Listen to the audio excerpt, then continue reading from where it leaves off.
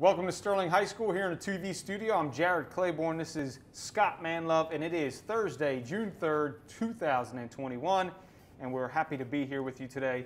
Coach, how are you doing? I'm doing well. Great season, great school year, getting ready to wrap it up.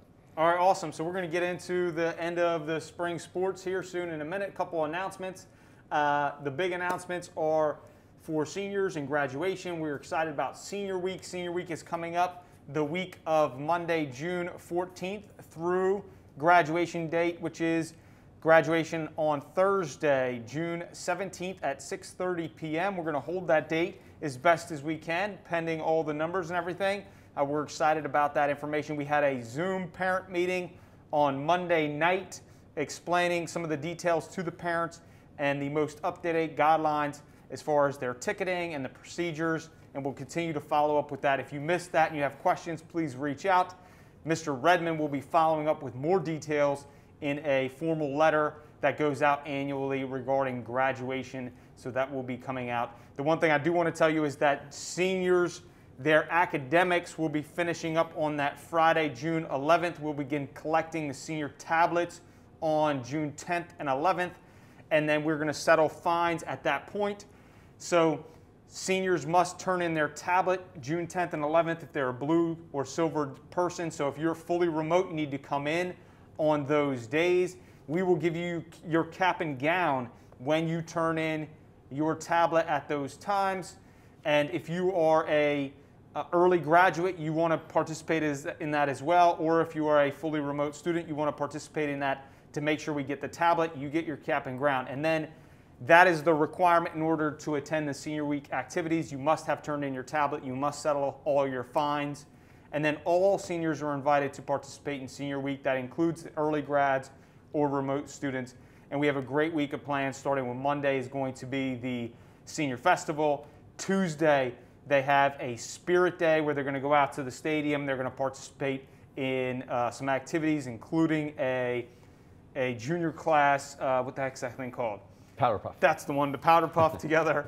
And then on Wednesday, we reserve the swim club at Stratford for the seniors. They're going to have a nice day relaxing together as their own class. And then Thursday, the big deal is that is a mandatory day for all seniors that intend to walk in graduation.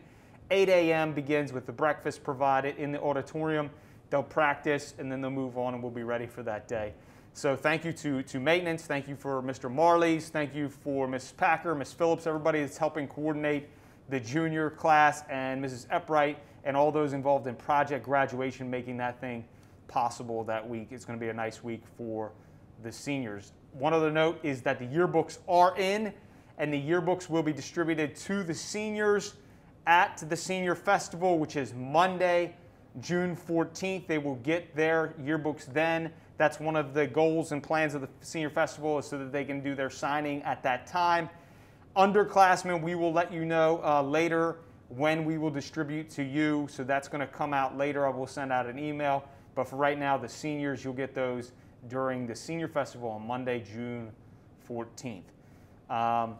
We approach the end of the school year. It's important for students and parents to know that days still count, that credits still must be earned. And so you got to finish strong. That's been the theme for the school year. We are Sterling strong, and you need to finish strong. So make sure you're doing that, because everything does count. Now, for those students that struggled during this time, during this pandemic year, whether it was semester 1 or semester 2, we are offering a summer credit recovery program.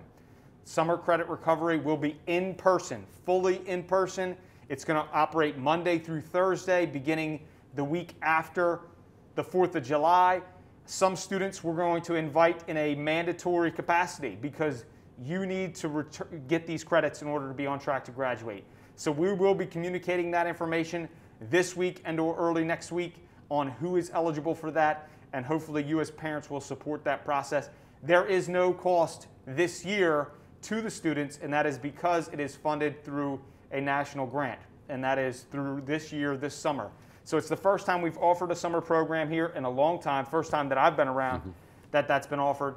And but we're excited about it. It's a great opportunity for students, parents, and staff.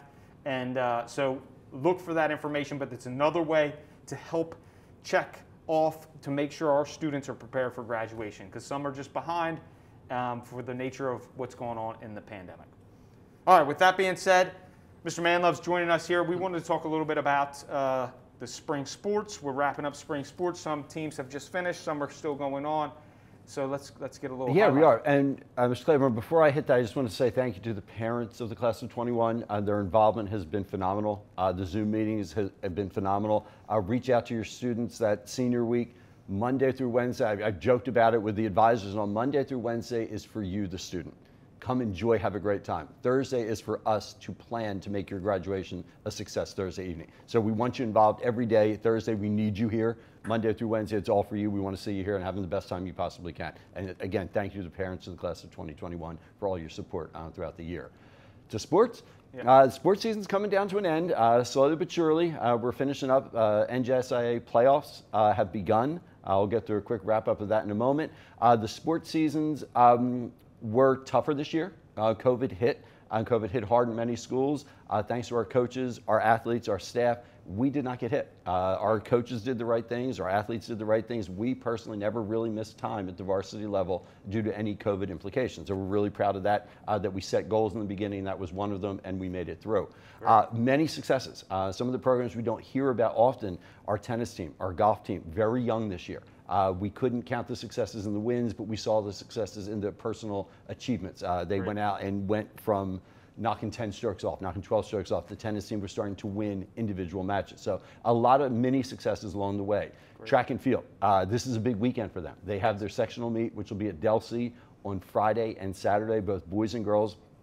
Group 2 sectionals. We have high expectations. I don't want to name names because I will miss some people, but we have some phenomenal performers on both sides. The jumps, the sprints, we just have some phenomenal performers. We're wishing them the best of luck, and we love your support. I know it's hard to get out with some of the rules still for gathering. That's a big event, but you know, we will keep you up to date on their advancement to the state level, which will be next week, and I know we're going to have people that advance to that. Other playoffs that have come to an end, our baseball team yesterday lost a tough one to Haddonfield. Had a nice season, had a closeout here against Haddonfield in round 1 of the tournament. Not what we wanted, but again, there were some successes along the way. They overcame a lot of adversity, had a really positive season when you look back on it. Softball, still playing. They defeated Barnegat in the first round. They will play, if anyone heard, they're not today, they will be tomorrow, which would be Friday at 3:30 at Haddon Heights, and I encourage you all to show up. We split with them during the season. I'm going to go out right now and predict a 6-4 victory. I think we're going to advance to the next round, and I think we can be wildly successful with this softball team. You know, we keep our heads on straight. Looking at lacrosse, our girls lacrosse had a tough draw, had a great season, had a tough draw, went up to Wall, a nice long bus ride there, played a really, really good Wall team, held our own, did really well season again, had many positives in it. Boys lacrosse, I saved them for the last of the tournament here, went 11-1.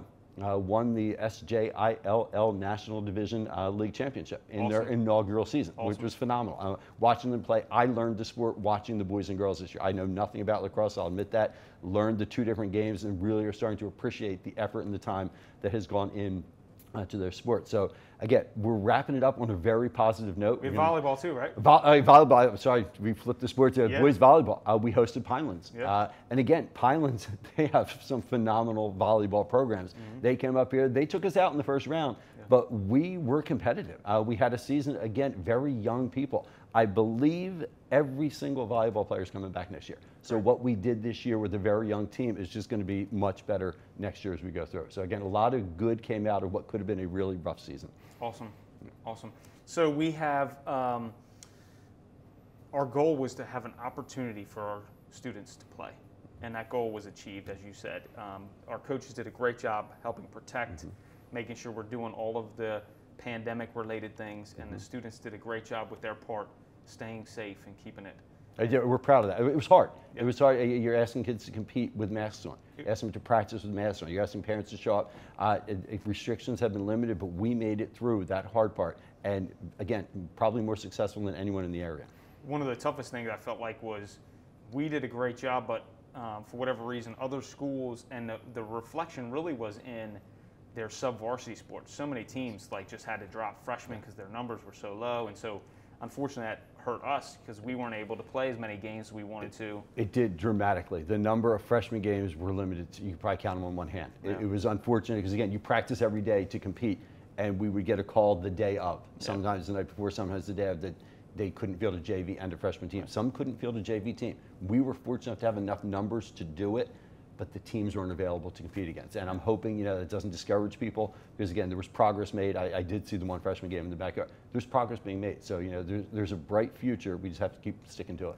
Again, shout out to our sub-varsity coaches, our JV and our freshman coaches, collaborating with both teams to making sure that our students had the best opportunity possible. That was great. And I'd like to also throw out to the maintenance crew.